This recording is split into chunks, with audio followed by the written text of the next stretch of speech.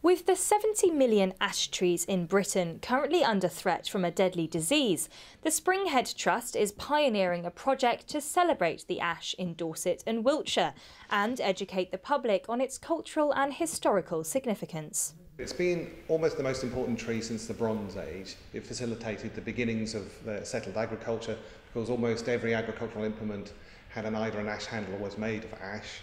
And then it goes right the way back through European culture into the ancient Greeks and also to the Norse, and both of them believe that they were created from ash trees. The main aspect of this project is that it raises public awareness. It makes people aware of a tree which goes largely unnoticed but is actually very important, very significant, especially in a Wiltshire landscape, because chalk downland is where it grows best, and the ash from chalk downland would have been the best wood for spears, for cartwheels, for all the things that Neolithic and sort of ancient people would have required around here. This photography and art exhibition is just one of the projects in the programme showcasing the ash tree.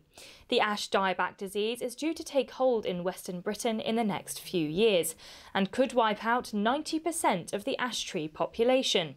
This will have a significant impact on the landscape, and so this project is attempting to engage the public. It helps people recognise the wider environment. It's just one of the many wonderful trees that are in the landscape. It happens to be particularly threatened, also happens to be particularly significant to our cultural history.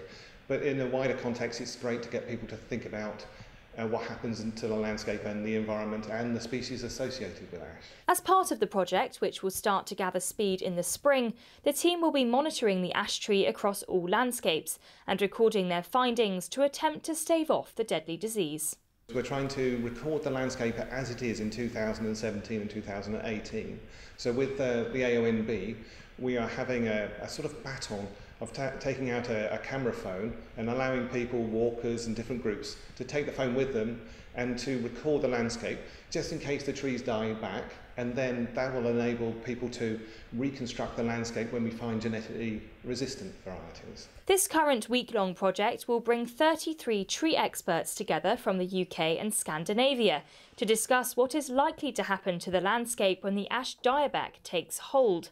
This art exhibition is a visual celebration of the historical ash. The artists and the photographers were delighted because when we asked them, most of them didn't have any pictures of ash. It's one of the unsung heroes of the landscape, and therefore it's made them focus on it and then see the actual beauty that's within it. As well as the week-long experts' discussion and the exhibition, the project will also create a photographic record of the ash tree across our region's landscapes. Rhea Barton, That's TV.